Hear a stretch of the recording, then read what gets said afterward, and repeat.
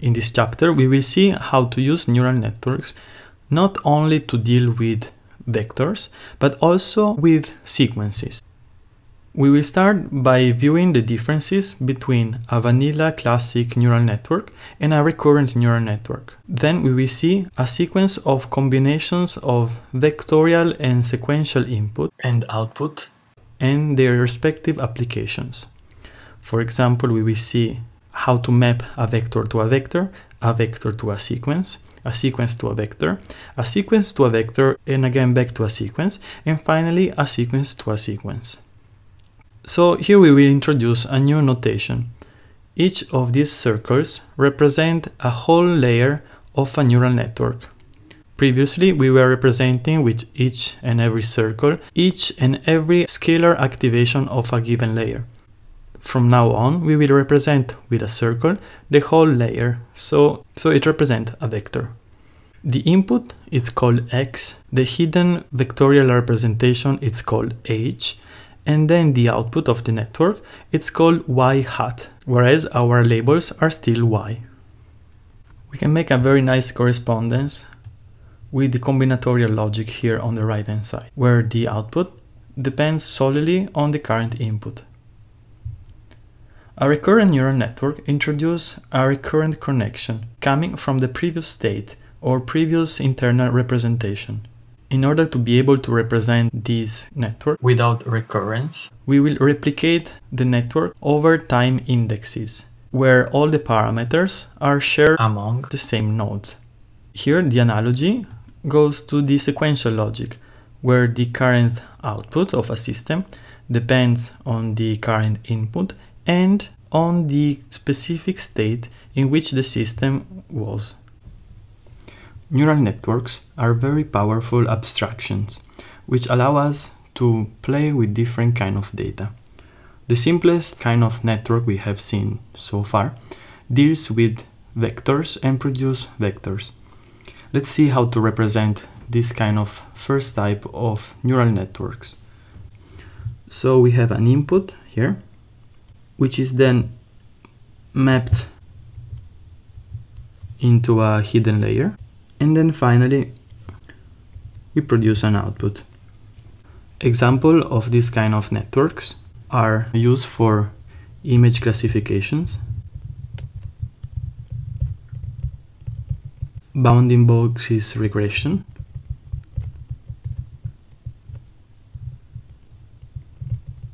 so that we can perform localization, and in general any kind of f of x regression.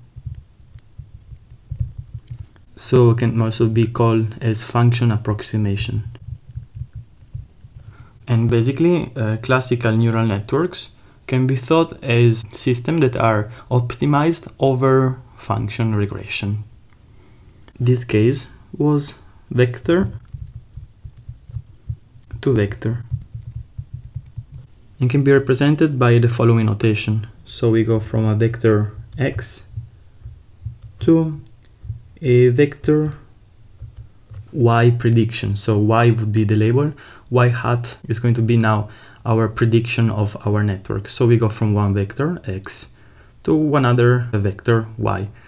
Either one, it can be a one element vector, that means just a scalar. For example, we could predict the price of an apartment, so that would be like a scalar given a set of features, or given a scalar instead as an input, like would be the x axis, we could predict a y, which is a multidimensional function, for example. Let's see how a classical neural network is able to classify different images representing the digits from 0 to 9 of the MNIST dataset.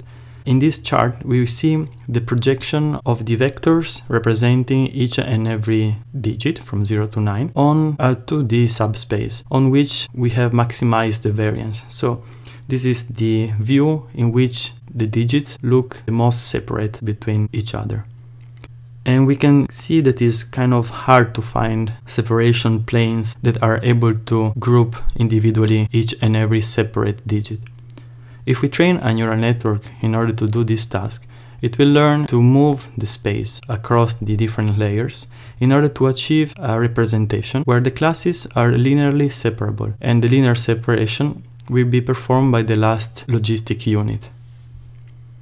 So after I train my network on this dataset, I reproject the output representation corresponding to each of these samples, and what we get is this. We can clearly see now that each and every digit can be easily separated by each other using simple linear separation hyperplanes.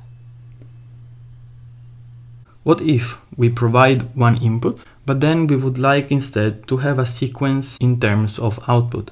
Let's say, so we have one singular input, here, our x, and then we have a sequence of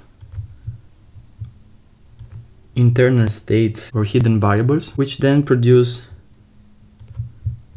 a sequence of outputs. So we have our input here, and it produces the first output. Then, given the first input, we produce the second output, and moreover, we can produce, for example, a third output. An example of an application that would use a similar scheme is image captioning.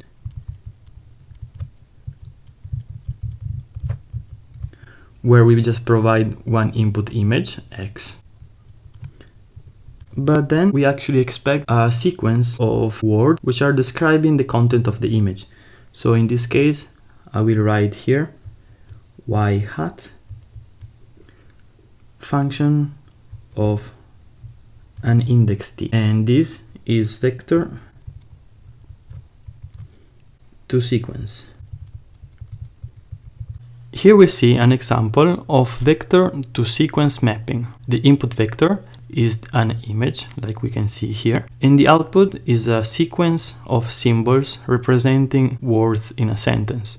We have different performance. From the left to the right, we have descriptions without errors, then we have descriptions with minor errors, then the captions are somehow related to the image, or on the right hand side, we see completely unrelated captions. This task would have been impossible to tackle with simple neural network, and is our first example of how a recurrent neural network can be used in practical applications. We have now two elements. We have vectors and sequences, so we can do all their combinations. Now let's do sequence to vector. So in this case, I will provide to my network a sequence 1, 2, 3 of symbols, which are fed into the hidden layer.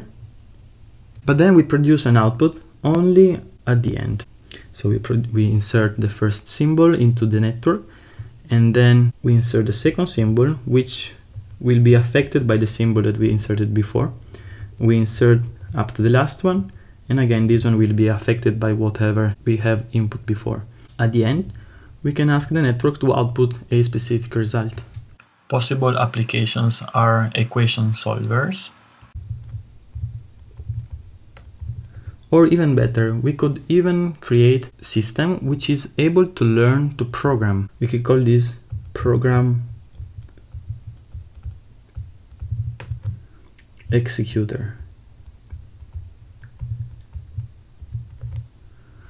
So in this case, before we saw that the classical neural network, which is mapping a vector to a vector, can be thought as a system that is optimized over functions. A recurrent neural network can be thought as a system which is optimized over programs. We teach a system how to perform simple tasks. Given some inputs and the internal state of the system, we expect an output, and everything is just learned by gradient descent. So we are creating a system which is learning how to perform tasks given our data and given our expected result. So in this case, we said we input a sequence,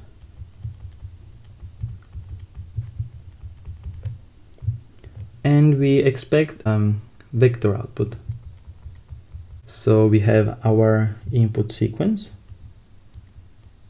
and then we expect our prediction, which I will just call last element of our possible output sequence. So it would be like sequence to sequence, where I just consider the last element of the sequence. Here we are talking about sequence to vector mapping. Our input data, it's a sequence of instructions. More specifically, here it's a sequence of characters which are making up a program. Our output will simply be the print value on screen. So in this case, the recurrent neural network has to learn the semantic of this programming language and also has to learn how to compute each and every instructions in order to make a reliable prediction. In this case, we can talk about optimization over programs. Let's combine these last two schemes into a new system so that we can input a sequence, which is then condensed into the state of the system. And then when the state of the system is updated with the last element of the input sequence, it will start outputting an output sequence. Let's draw it just to have a better understanding of what I just said. So we have our first sequence. We have 1, 2, 3, which is input to our system. And then, after the system has accumulated a history of inputs and its state has been updated given the input sequence, we start outputting some results. So here we propagate to the next state. Let's say we have 3 states updates after the input has stopped. And then we output here our output sequence, which can be of any kind of length. It doesn't have to match the input length. This kind of scheme reflects the life of a PhD student. You get much information across the years. So we have first year, second year, third year, and maybe a fourth and even a fifth. And okay, then it becomes sad. But okay, let's go over. And after these many years of input from the specific field and domain of studies, we improve our internal state to a better and better and better representation. And then afterwards, when you have crafted your perfect state, you have someone that wants to hire you so that you can actually spit out years of good work based on your experience. And all the companies are looking for is basically this very nice representation. In the same way, we'd like our network to perform a similar task. We input some specific input. For example, there could be a sequence of symbols that can be like the words in a sentence. Then we have a representation of a concept that the sentence tries to express. And then we can think to output this concept in a different domain, perhaps in a different language. This scheme reflects not only the PhD student life, but of course the neural machine translation, which internal state shows very, very interesting characteristics, as we shall see. In this case, we went to a sequence, to sequence,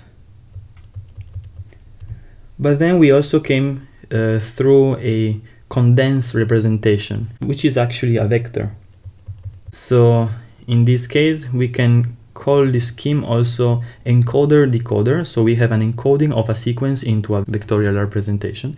And then we have a decoder, which it transforms and recovers the sequential nature of the domain we were working with from the internal vectorial representation.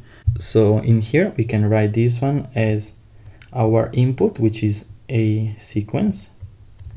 We go through a hidden vectorial representation without time index, and then we again expand into a y hat, so prediction, which is a vector over the time index t.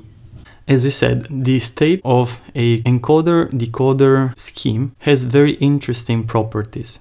Here we can see a 2D projection with maximum variance among embeddings of different words that we have provided to our network that has been used as a neural machine translation. We have input one sequence of words representing a sentence in a given language. got a compressed representation of the sentence and then spit out another sequence of symbols representing words in a sentence in another language. This chart represents the projection on the 2D plane with highest variance of the words that are sent into this system. Let's see, for example, the green cluster. We can see here that all these green terms are months names. Not surprisingly, they occupy a very close region with respect to the other words, because they can easily be swapped without turning the sentence incorrect. Although the meaning will change, because of course different months are corresponding to different time periods, but they don't influence the correctness of a sentence. Moreover, if we instead insert sentences and then we project the embedding space on a 2D space with maximum variance, we can see clusters of very similar meaning. For example, here we have period of times appearing all close together. You can find more illustrations if you follow the reference below. Finally, we have the last combination, which is direct conversion of a sequence into a sequence. So let's draw it.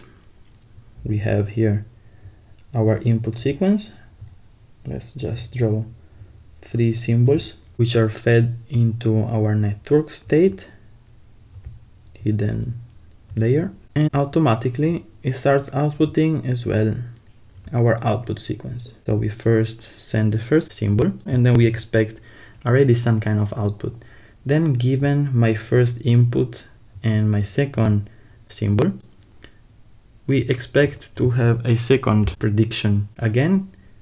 Given the previous state and the new input, we expect the output to change again. And I'm very sure every one of you are very familiar with a practical application of this kind of scheme.